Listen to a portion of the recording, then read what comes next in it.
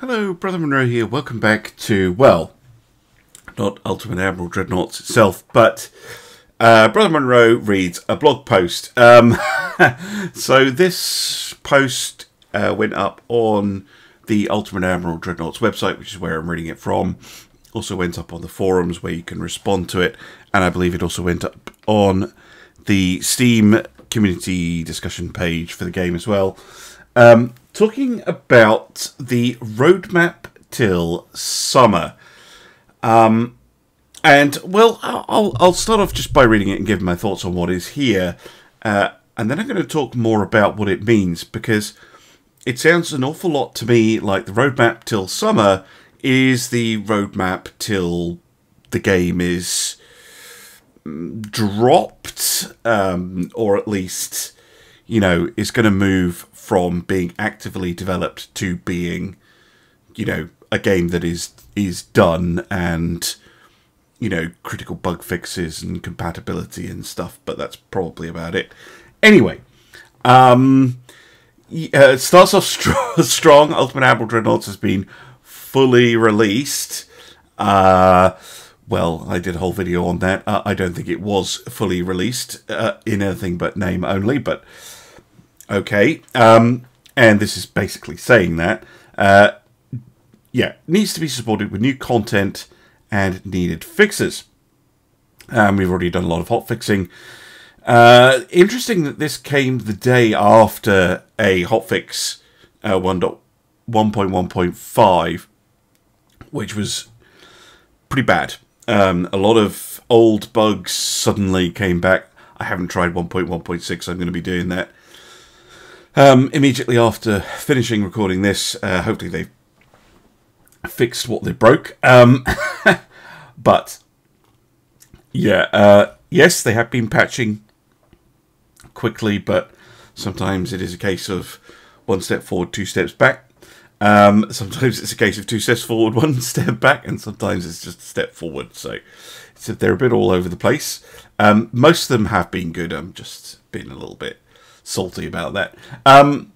So again, is this really the language that you would use? Ultimate Admiral Dreadnoughts should all be already playable, stable enough, and enjoyable. Now, that's not how I would phrase it. I would say, if I had a released game, I would say Dreadnoughts is, and I wouldn't even put playable or stable. I would put, you know, Dreadnoughts is enjoyable and is a fully functioning game, like it is. I mean, very rare you get a crash to desktop or something like that. Now, that doesn't mean that there's not problems with it that kind of ruin people's immersion and things that need fixed. And I personally think that their list is upside down. And I think the developers might as well, because so I'm going to go scroll all the way down to the bottom. Point number 8, which is apparently their top priority. Why it's not number 1 when it's your top priority, I have no idea. Anyway, I'm going to read it as number 1. We have already fixed several reported bugs or inconsistencies. They have. We already continue to fix down problems and things you report to us. They do. And they have launched a thread in the Game Lab and Steam forums where you can comment on what they're talking about in this blog post, where you can mention your biggest concerns, issues that prevent you from fully enjoying the game. Mine would be the inverse penetration problem. That's probably the biggest one at the moment that's kind of ruining my immersion. But they know about that already. And so far, the thread on the Game Labs forum, anyway, has been very positive, and I would encourage people to approach it in that manner. And they do mention here, and they mention somewhere else, something that a lot of people are aware of, but not everybody, is that new features are difficult because the development team is in Kiev, or at least most of it, not all of it. So priorities on fixes, which is I think, absolutely what the community has been asking for anyway, so I don't think there's any problems with that. We might as well go in reverse order. 7, language localization. There are some... Interesting question. Shush. There are... yes, thank you, Siri. There are some English problems with the game at present. It does need a little look. There's a couple of things, particularly in the events, that don't quite make sense, but it's nice to see German, French, Spanish, Russian, Japanese, simplified Chinese, Korean, and Greek being added as localization options. That's good to see. General UI and window interface improvement. Good. I was never a fan of the brown AI. If you go back and look at some of my really old videos on Dreadnoughts, back in the alpha, was it 5, 6 days, they had a more blue UI that I actually preferred, and the pop-ups and the in-game text was actually a little bit better, I think. And they moved to the brown AI UI, sorry. But yeah, UI improvements, absolutely. I don't think you can ever have a perfect UI. Better support for Windows systems, alt-tabbing in borderless game windows, stuff like that. All good.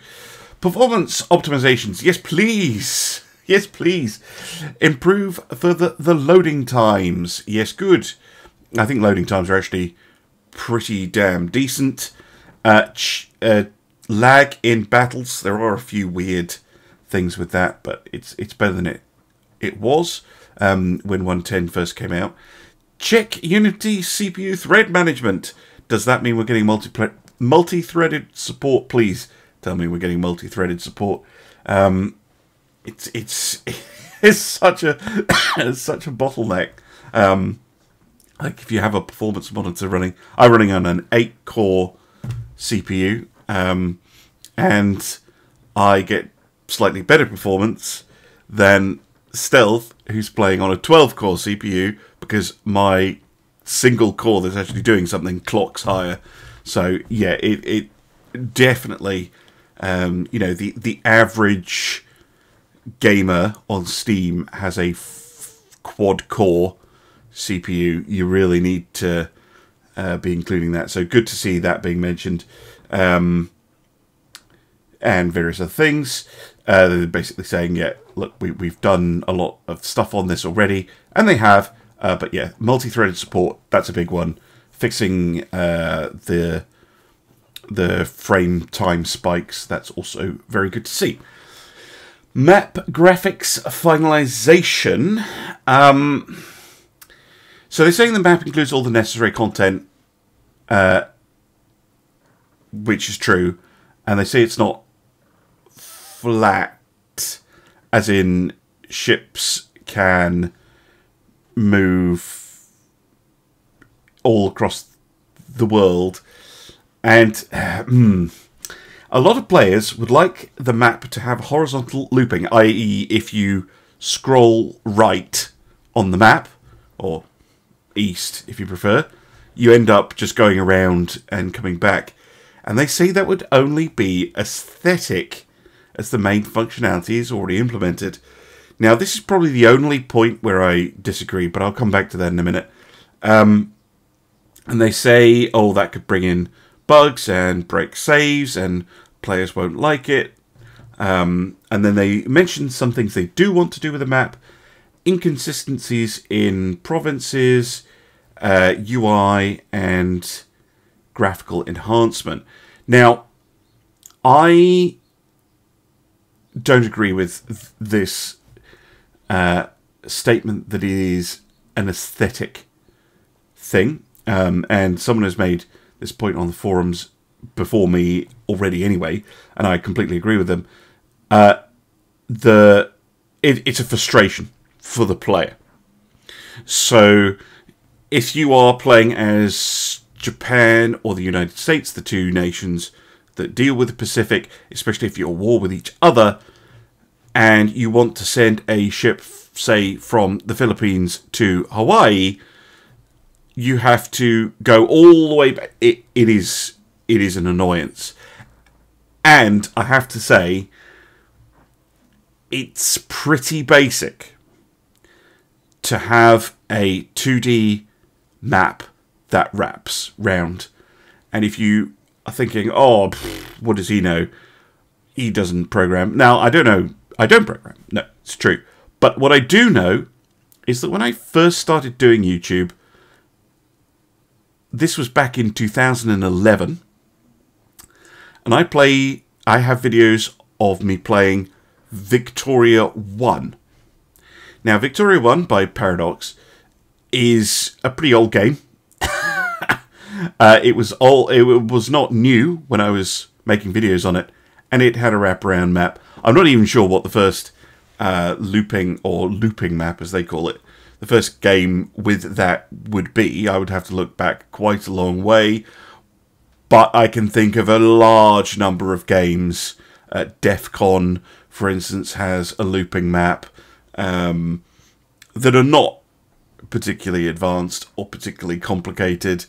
I'm pretty sure if you go back to, I'm trying to think of other global map games. But anyway, there's two examples that are both from over 10 years ago, more and more, that have that functionality. I think they are making a big mistake if they don't include that. That is going to be a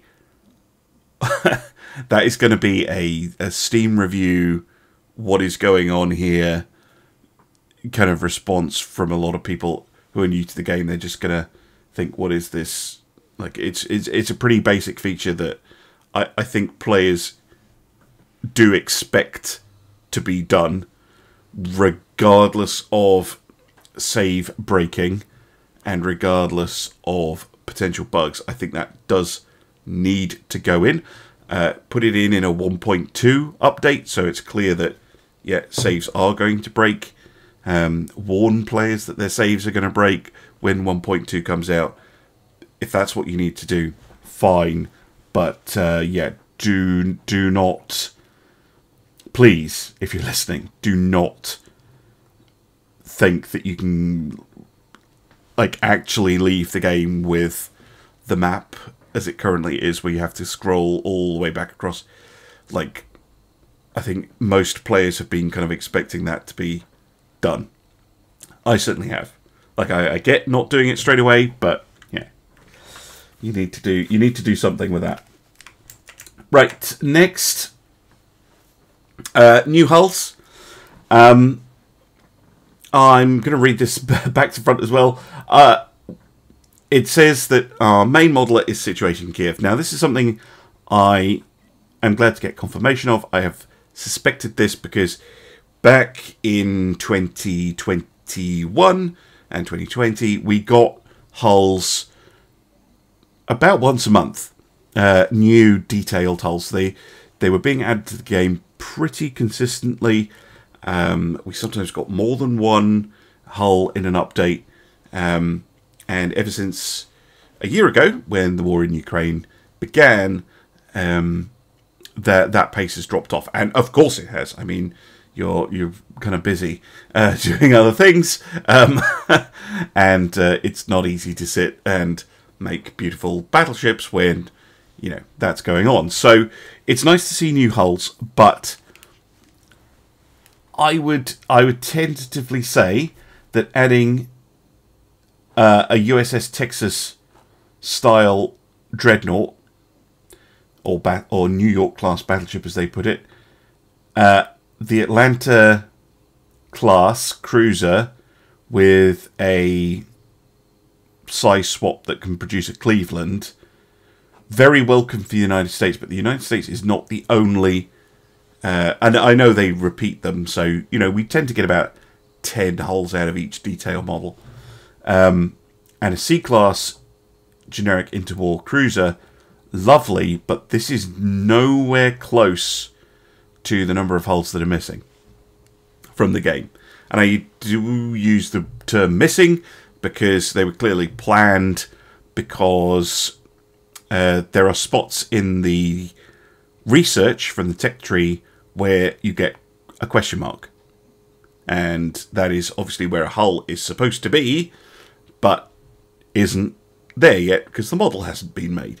Now, I would have liked them to have said, you know, yes, main support is going to finish in the summer. We want to get everything done, but we're going to keep bringing the hulls out every now and then as our modeler cat. I think they should keep their main modeler on Dreadnoughts until they have all of the hulls done. Then let them take as long as they want. You know, maybe they're the only person working on the game. I mean, I wouldn't mind. But if you're going to drop support for the new hulls, please, please, please, please, please let modders add the hulls in. Give modders a way to import models into the game somehow. It can be done. It's built in Unity. It can definitely be done. And let the community finish this off for you, which is free from your point of view. Or keep your modeler on. One of the two, please.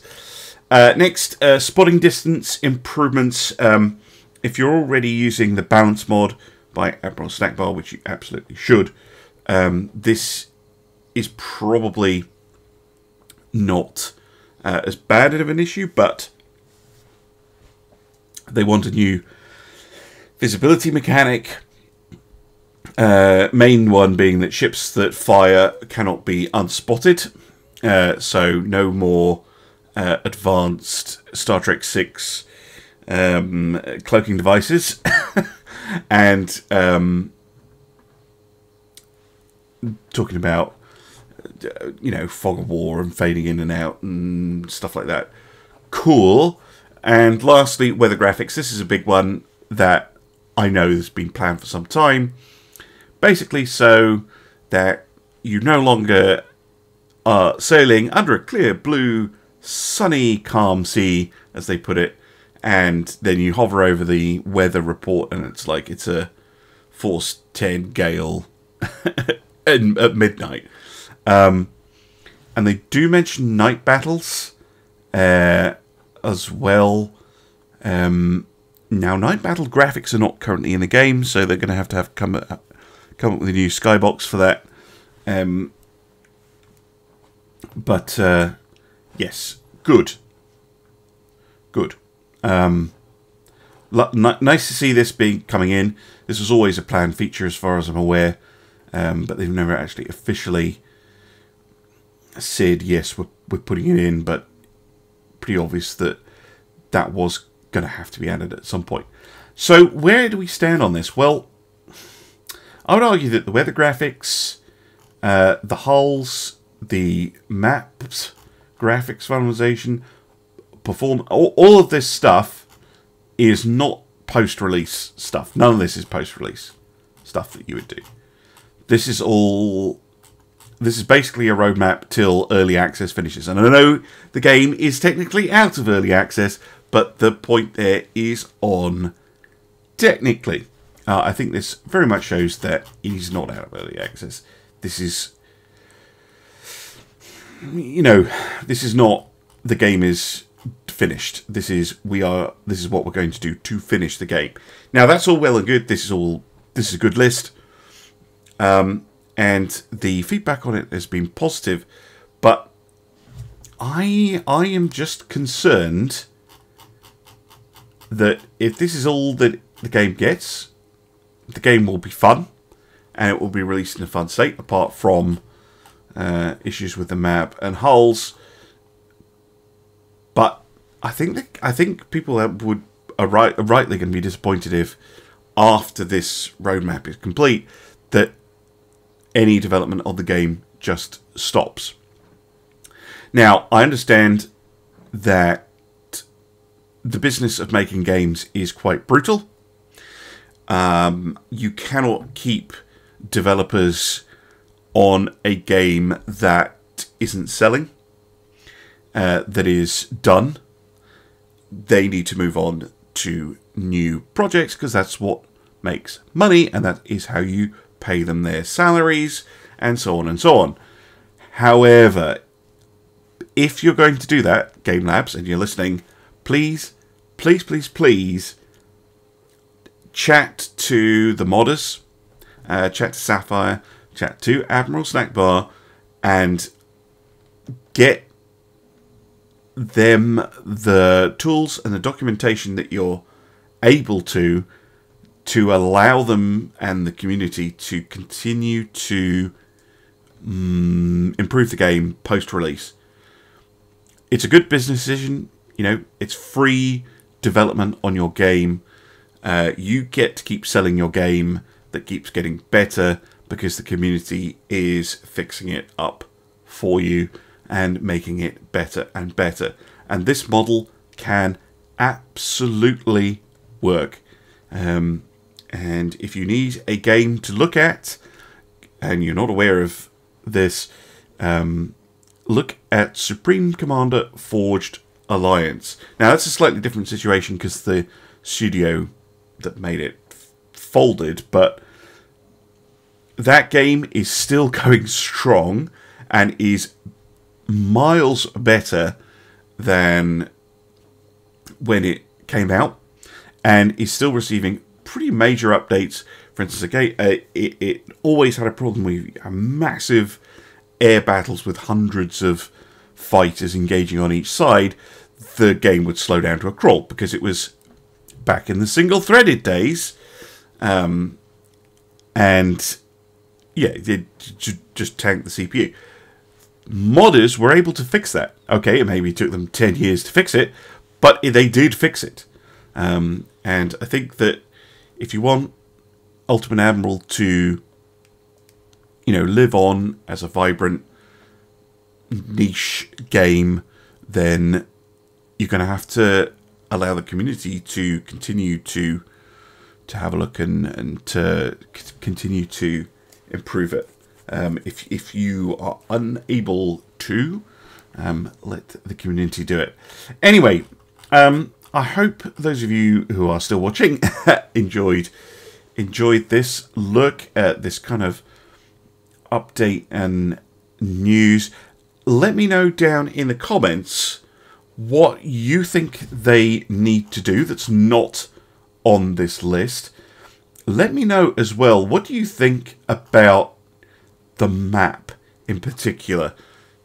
Do you think it is acceptable in 2023 to have a strategy game where you can't scroll, you can't loop scroll, as they put it, or you can't infinitely scroll the map? Is that okay? Is that up to the standard that you would expect? I have a suspicion that I know how that's going to go. But that aside, thank you very much for listening to me waffle on about this. Links to this post will be in the description if you want to go and read it for yourself. And if you head over to the Game Labs forum or to the Steam discussion page, you can make your thoughts known. And please, again, be positive. If no other reason, you're not going to get anywhere by saying, "Ah, this is terrible." They're not going to listen to you. So be positive. Give them things they can actually work on and implement. And I'll see you again soon for some more Ultimate Admiral Dreadnoughts. Bye for now.